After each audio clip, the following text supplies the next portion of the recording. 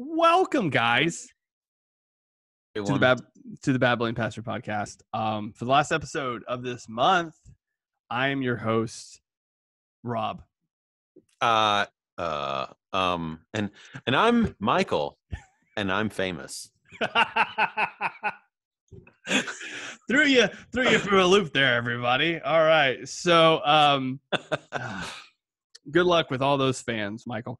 All right, so Now that I'm Michael, I have to like the pressure's on to be able to talk intelligently about culture. You are giving in a way that I never have had to as Rob. You're giving. I've always said, Michael, lot of what grace does culture there. say about, right? So today is our last episode in this kind of series we've been doing. It's going to be we're going to be talking about the church's responsibility in raising children. So we've talked about family devotion time, family worship, us as parents being examples, or just anybody really being an example to little ones around you. Last week, we specifically dove into looking at culture and how you engage with your kids and culture. And I think this last one is a really good point that I think I would have forgotten. So I'm glad you, Rob, didn't forget this, but the church's involvement in that. I remember specifically being reminded of this when both my kids were dedicated, because I don't know how they do it in your denomination now, but I know like the Wesleyan Church has this whole thing you read off. And as a congregation, whether you adhere to it or not, you're actually saying, I will help you raise these children in a godly way. Like that's part of it. Like you repeat that back. Now, I don't think a lot of people, unfortunately, take that too seriously. But I remember like when Haley was dedicated, that the congregation is repeating back, we will help you raise this child in the way of the Lord as best we can as your family, your extended family of believers. Which is a big deal, really, if you actually take it seriously, which there's some people that I know that have, and some people that have just clearly not. How do you guys do it? Is there like a dedication thing or a? Yeah, it's not a denominational thing. It's just a per our church. Something that I wrote.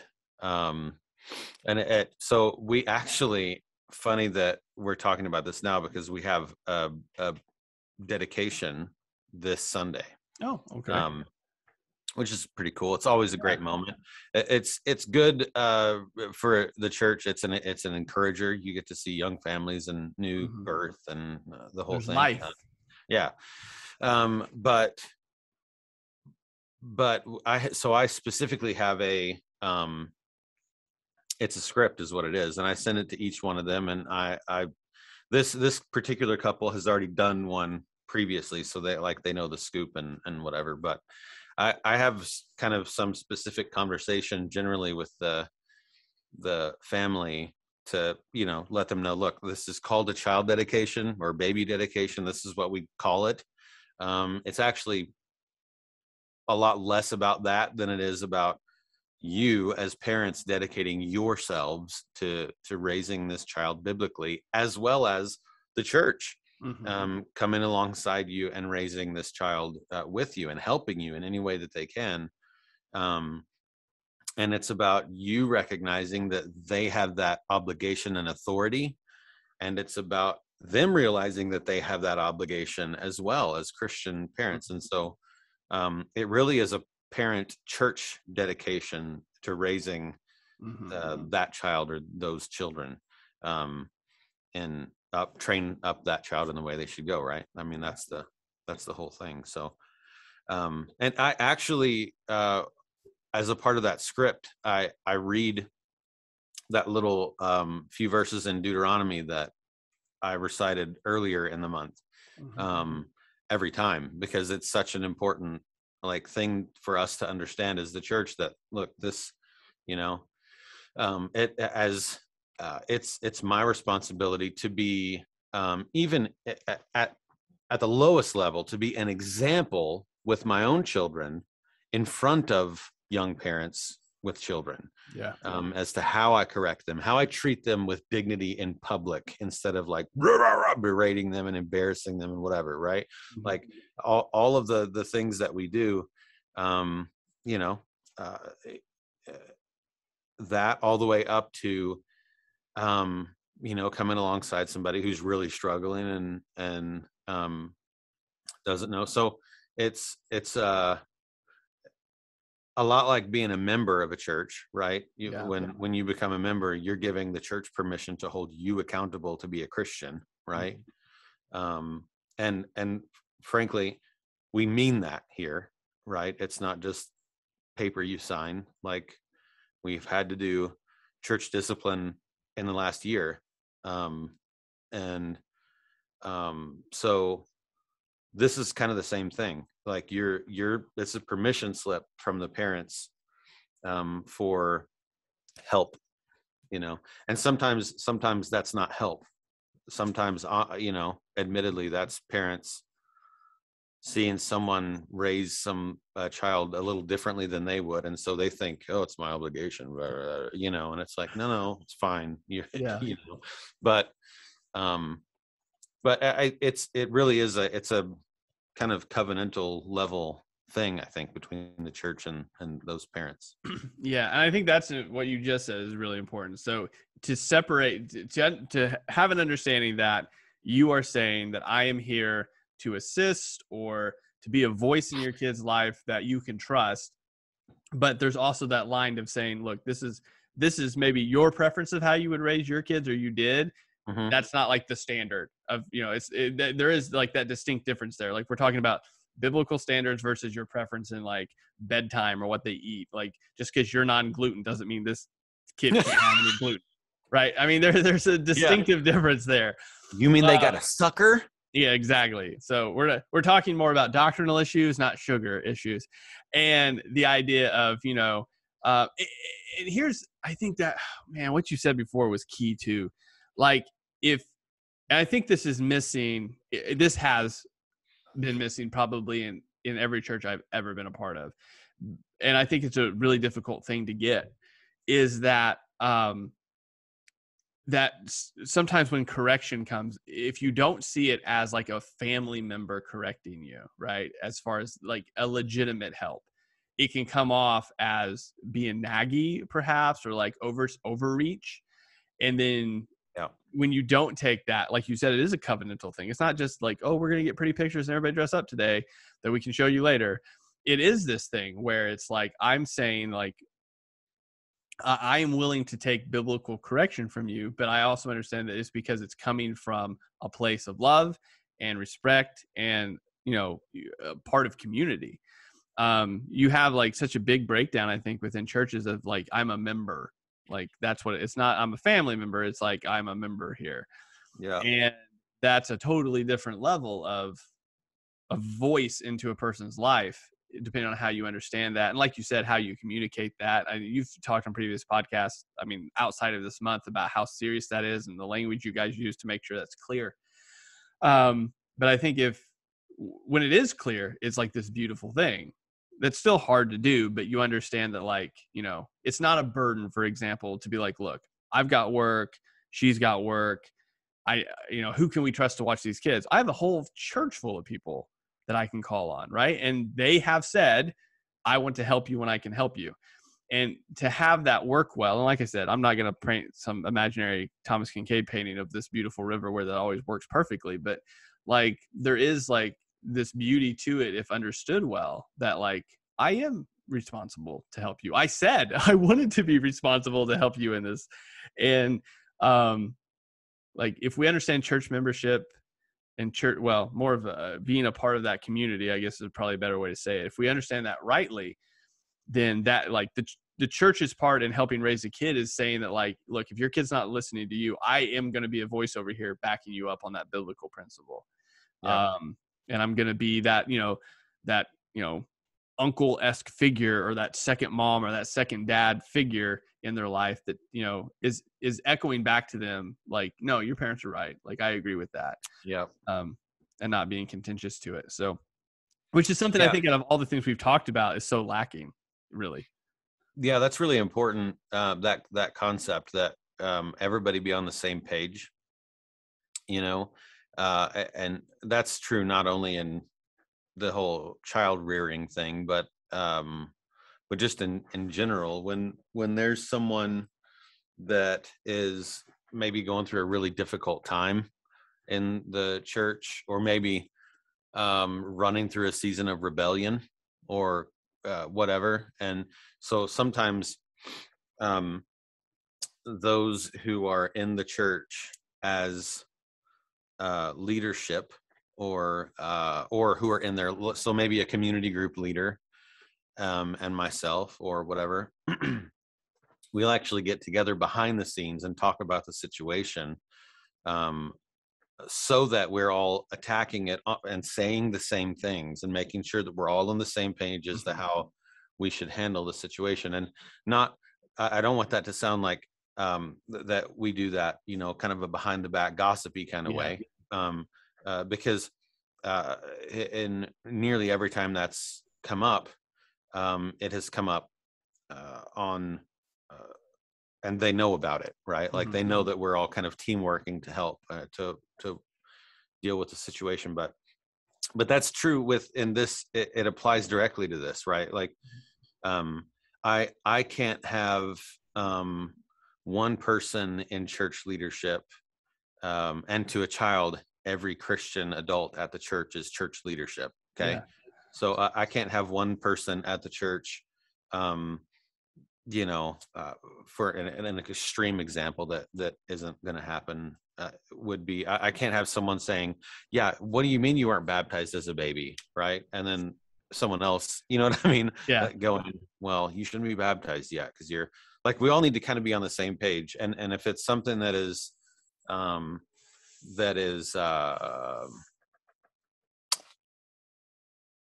like that example, then butt out.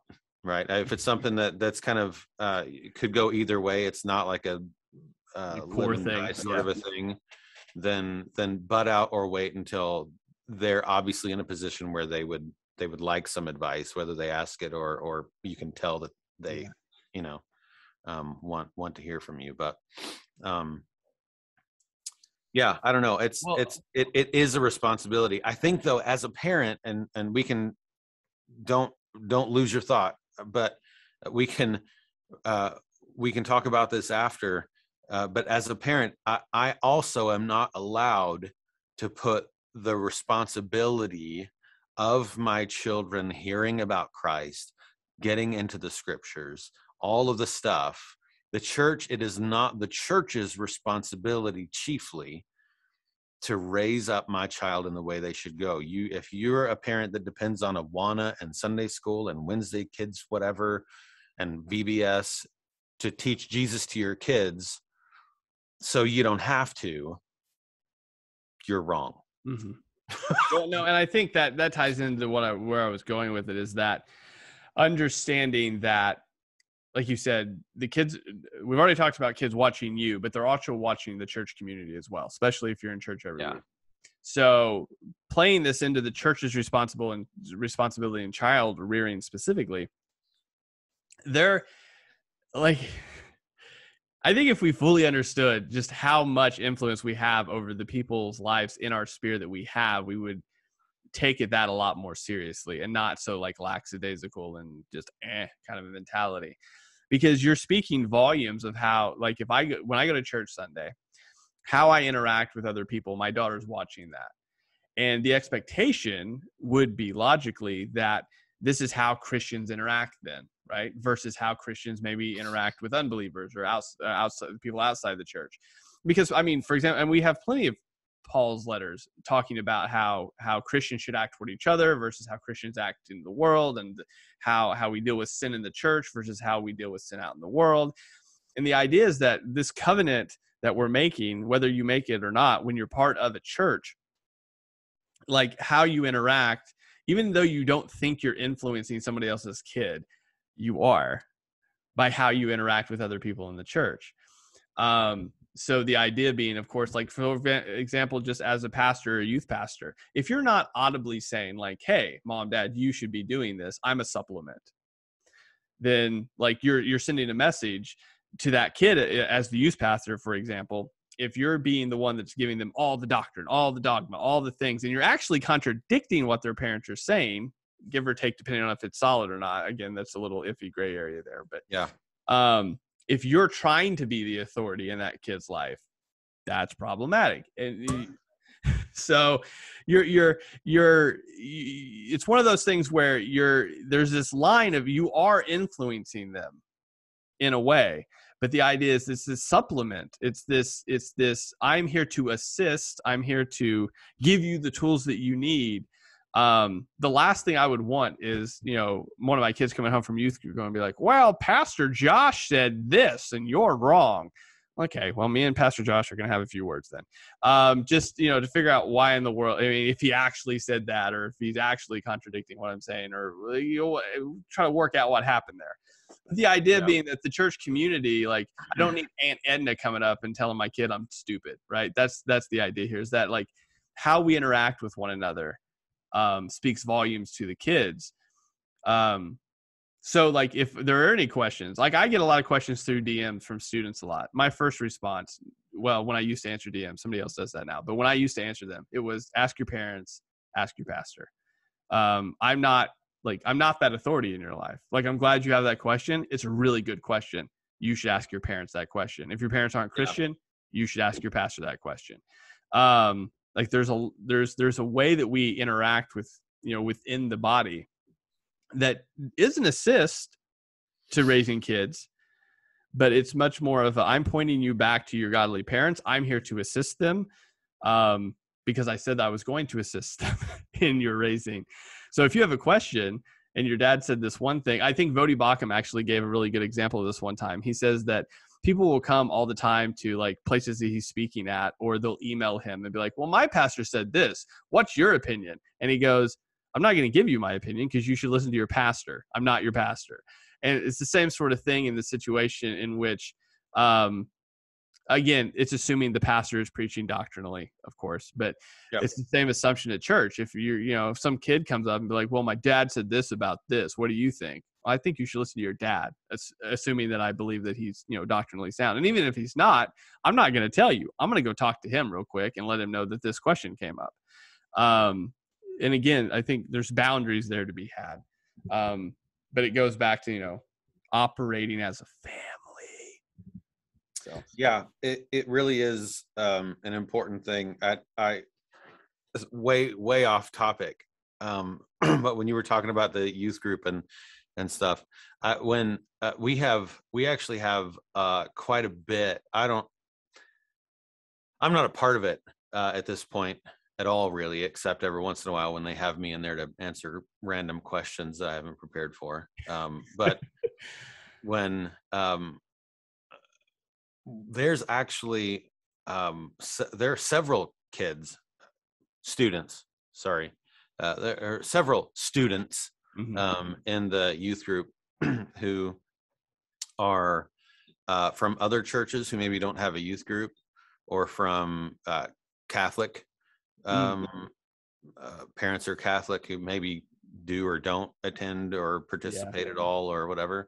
I just found out Monday morning, dude, that we have a kid in our youth group that has been coming for like a year or more that is Mormon. That's a mind trip for him or her. And wants to go to the youth conference that they have gone to. It's kind of a normal thing now that it's Stand to Reason puts it on. It's an apologetics conference. Yeah, for sure. So they're going to that in Minneapolis this I don't know, November or whatever it is. And this kid wants to go to that. Like, pretty cool. Anyway, gonna rock your world. Yeah. But yeah, the church. I think if there's something that I see lacking, it is that idea that, and I think this is true in our generation as well. Like when we were coming up in like youth group and stuff, there's such a tendency for parents to rely on the church to do all of the Bible training with their kids. And this is why you see, like, so maybe the church has some youth volunteers, and then it's big enough and whatever, and they hire a youth pastor, and now all of a sudden no one wants to volunteer because there's a pastor for that. It's his job or whatever, right? And this a big problem, and it's a problem because that's literally how we view it, right? Like, okay, well, there's a guy for that. Like, that's their job. I'm just supposed to pay my taxes on time and live correctly in front of them, right? So I'll say it this way: it is not the primarily. It's your job. You're the one who will be judged on it. You're the one who has to stand before God and give an account for how your children were raised, not the church. Secondarily, it is the job of the church to come alongside you, spur you on in that effort, and help answer questions and develop you as you develop them. Yeah, and I think that's great. That is a great distinction. I think we flip those. Yeah. That's where the issue comes. Like, those are great distinctives, but we often get those so flipped around that we're like, we just want to be the help. You do it, when it's actually supposed to, because it's the easier thing to do. Like, I don't have as much responsibility that way. But yeah, with those, I mean, I think everyone recognizes those two categories like that. I don't think that's the confusion. I think that oftentimes, like you said, those are just flopped. Those flipped around. And somewhere along the line that came, I'm sure historically somebody could point out a moment where that, was enabled, but yeah, for sure that's flipped. So, okay, so let's get this into practicality then. So, with that being true, I would say, as we've already talked about, I mean, I believe that probably most churches don't function as well as we could in like a Titus 2 sort of mentality. What are some actionable steps that you guys do maybe that enable the congregation to come around and fulfill that obligation they've said they want to be a part of? Well, I think one of the things is language. Okay. And that's important when we talk about ourselves being family, like, but it also plays out, and like, whenever I do talk about Awana, but you familiar with Awana? I know the general gist. Yes. It's okay. sort of like, it's like a Sunday school, but like more doctrinal sort of kids ministry. Yeah. Wednesday night kids ministry. Yep. So if it's Awana for you, whatever. If it's not, then that's what it is. Yeah. So they're learning scripture, they're memorizing Bible verses, that kind of stuff. So we do Awana. Okay. That's great. We actually have a lot of kids in Awana who that maybe aren't Mormon, but they're from out in town who aren't part of our church. Like, it's an outreach ministry as well, right? At some level.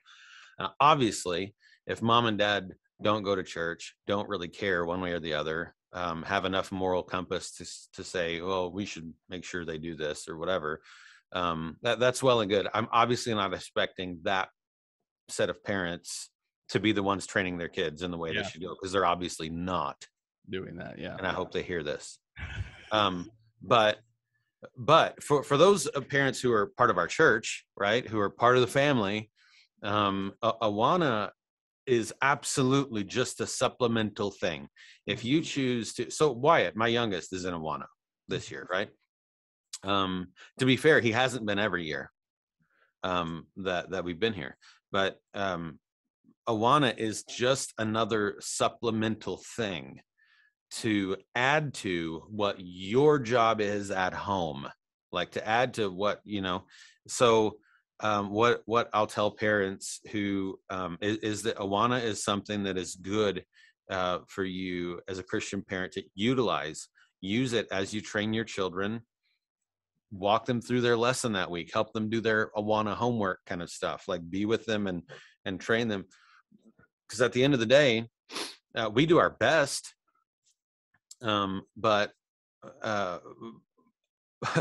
we do our best to vet things and whatever else. But at the end of the day, we likely will have people who work at Awana who aren't incredibly doctrinally sound, right?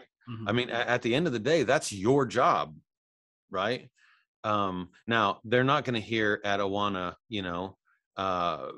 individual children being addressed as they, right? I mean, that kind of stuff is not going to happen.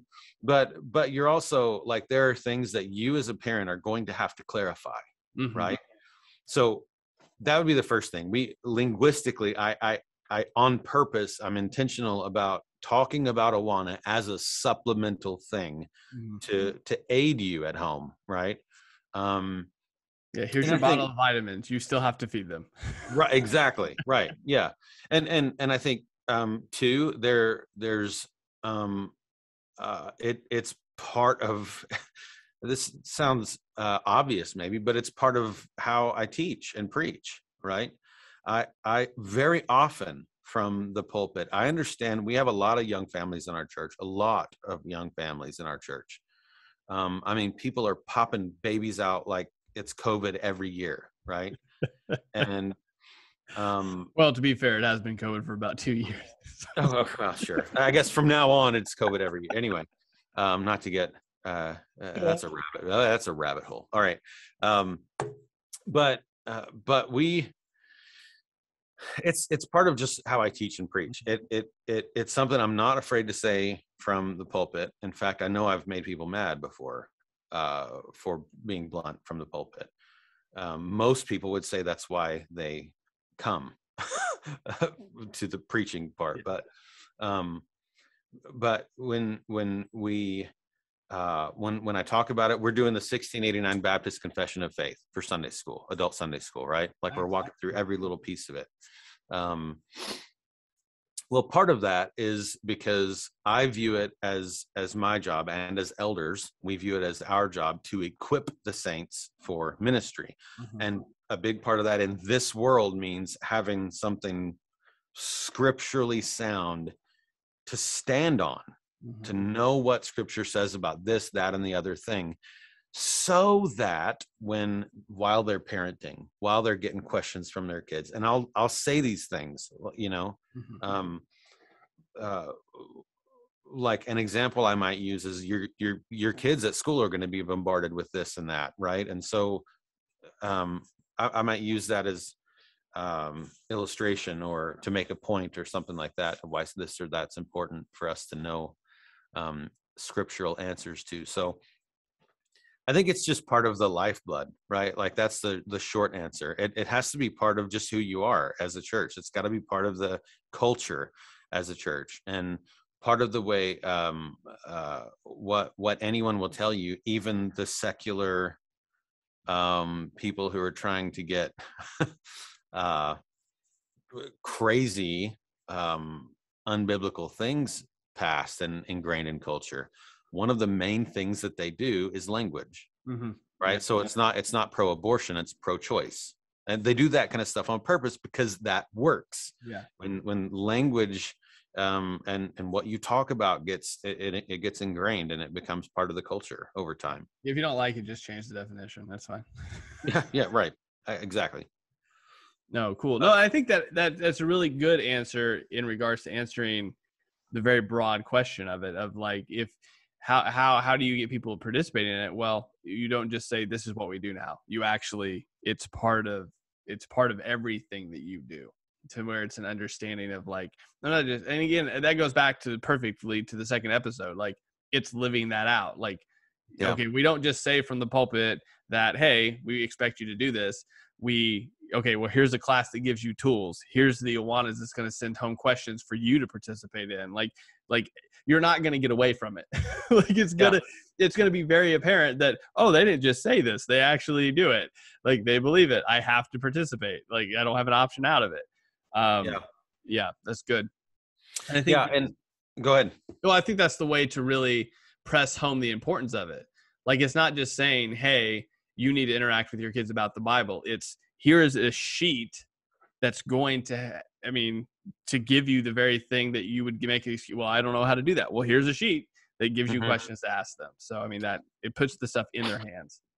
Another practical thing, two things real briefly, is one, the video that I just put out, right? Like that went to our church's Facebook page. I know it was shared around a little bit among some of those folks, of how to lead family worship. So there's an expectation that we're doing that. What that looks like per family is obviously different per family. But so there's an expectation there. There is now a little baby 30-minute bit of training to get your feet wet.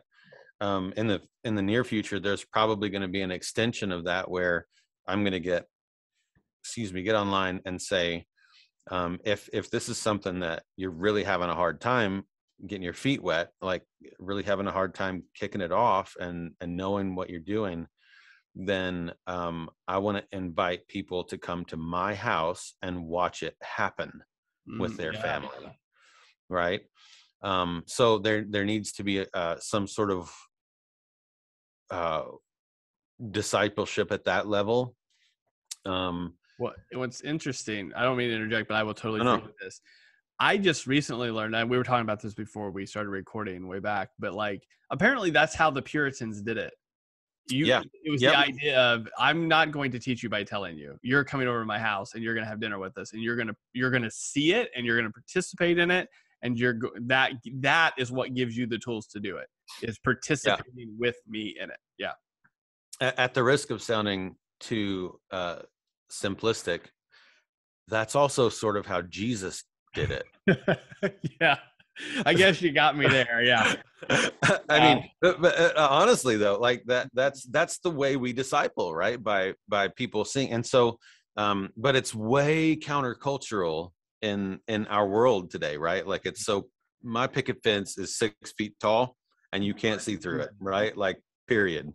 So, and when we invite people over, we do it, and we even call it entertaining. Yeah. Right. Yeah. Rather than, having people come as family. House is cleaned. All the toys are picked up. Like, this is the ideal, best situation. We've spent 3 hours doing this. Don't mess anything up, kids. Yep. Does the house smell? Light some candles. We can't let them know anything happens in here. Yeah. Get rid of the pets. Get rid of the pets. Hide them. Yeah. Yeah. And it's important, right? So that's another thing that probably is going to be happening in the near future. Yeah. If anyone takes me up on that.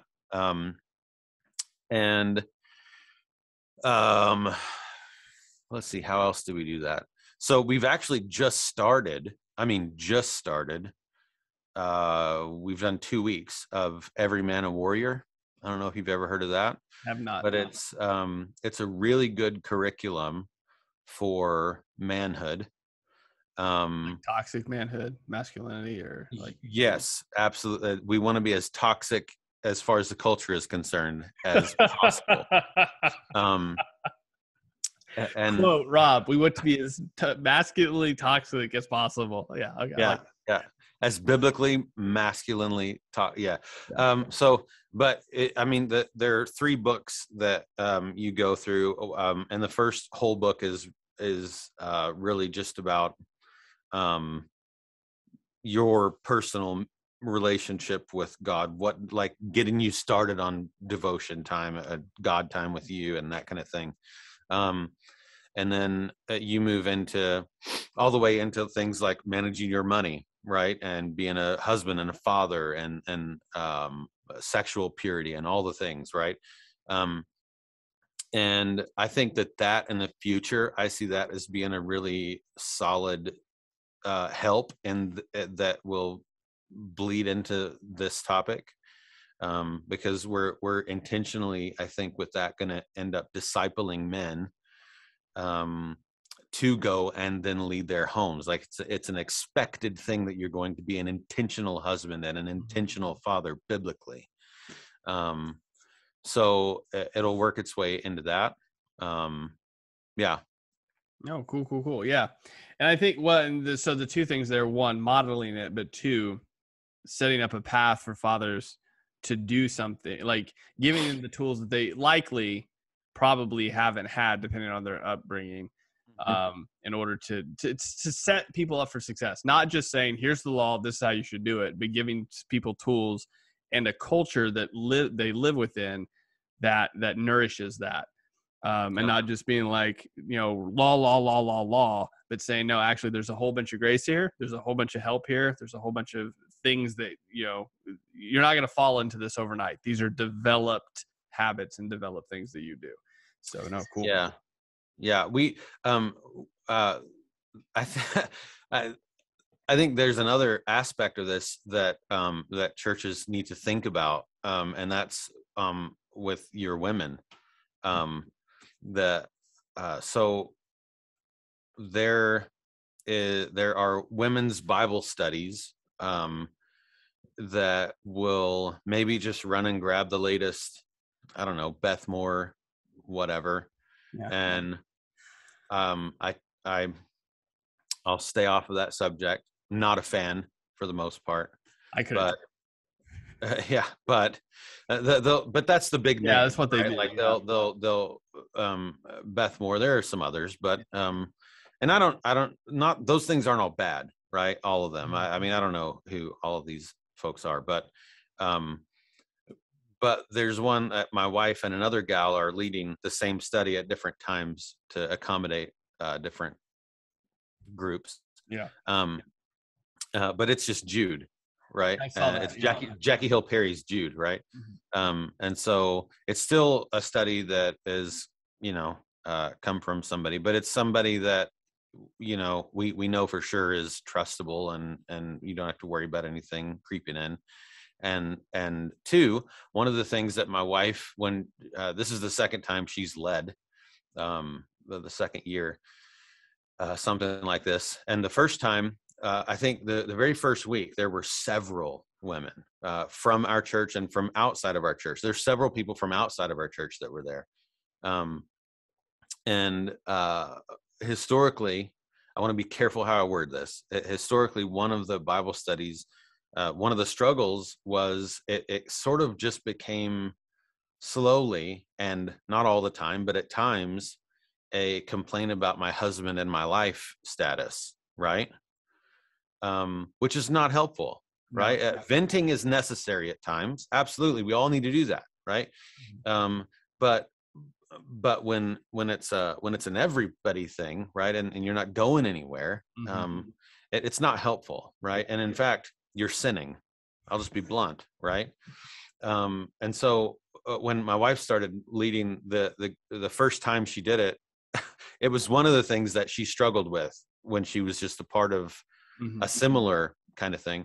And so one of the first things she did was say that, like this, we're not going to do that. This setting is the tone just from the beginning. Right. Don't even try this. This is a study. We're here to learn scripture and how to, whatever.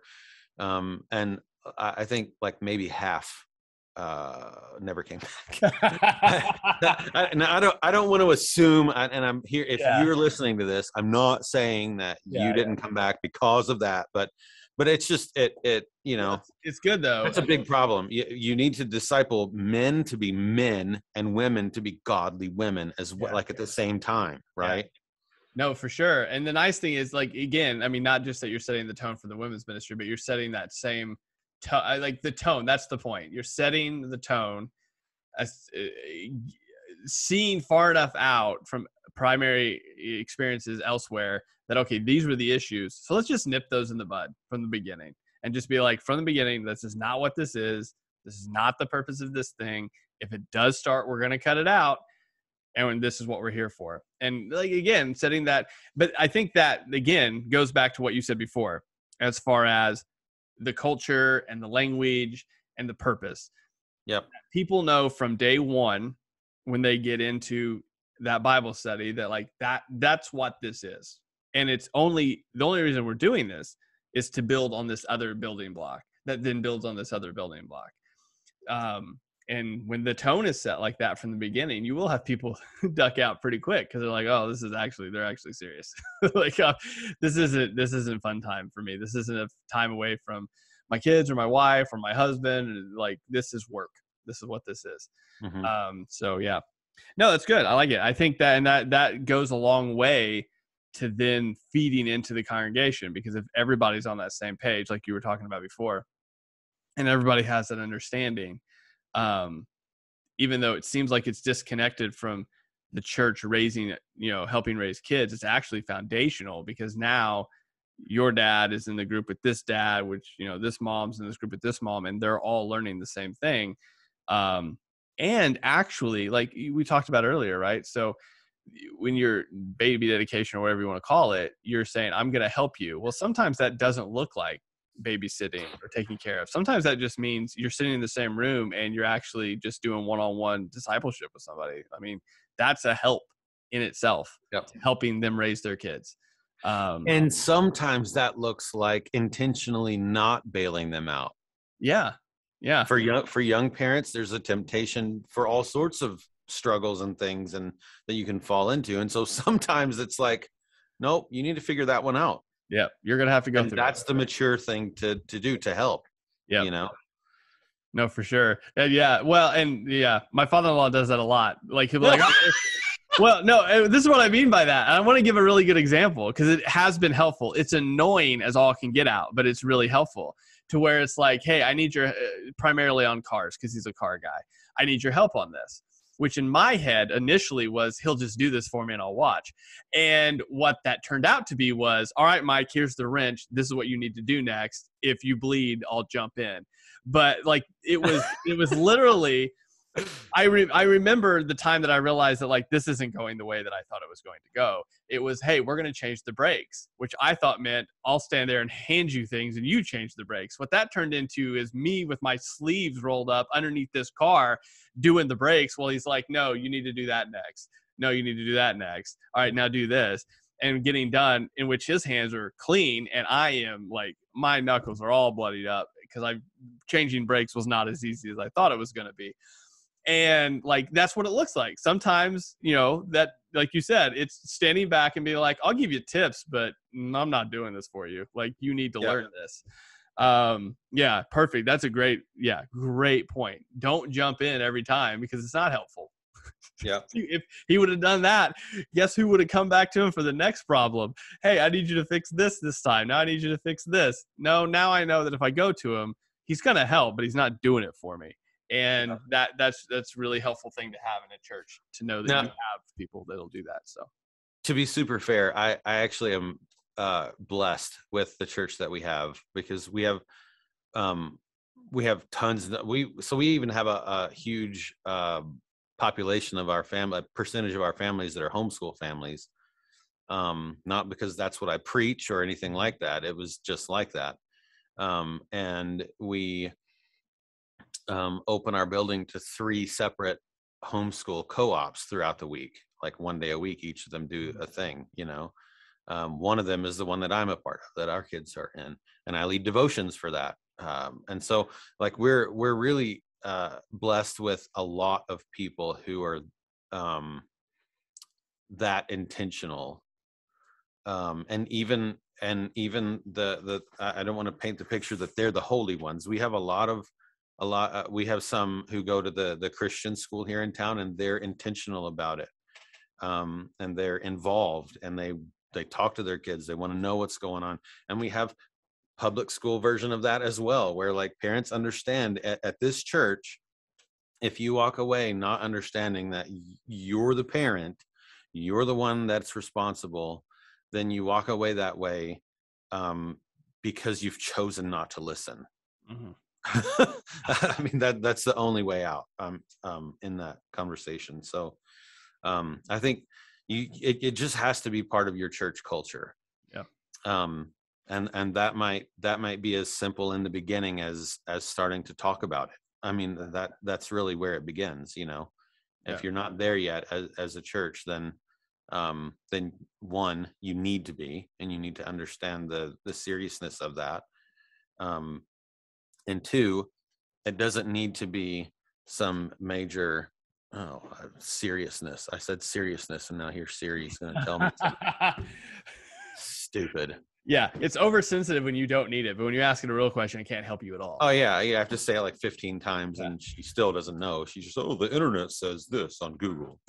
But no, anyway, I like it's that. very serious, and the church needs to know that, and it's as easy to start as let's talk about this. Yeah, cool. No, I think that's a good way to wrap it up, is understanding that like all of these are little pieces to a much bigger puzzle, and they have to work together to get to a place that's helpful. So, all right, well, good deal, man. Guys, hopefully this was helpful. I mean, we're perfect and subject matter experts, so if you have any questions, just we'll definitely know the answers. So send those emails to Rob. Yeah, it's my email is good luck. You're not getting my email. Like, that's not even so hopefully, like I said, guys, if it was helpful, it was helpful. Comments down below. I try to answer those. I don't get to those very often, but if you found it helpful, you can share it and things like that. So we will talk to you next month with a subject that we won't know until the day before. So talk to you later. Bye. Bye.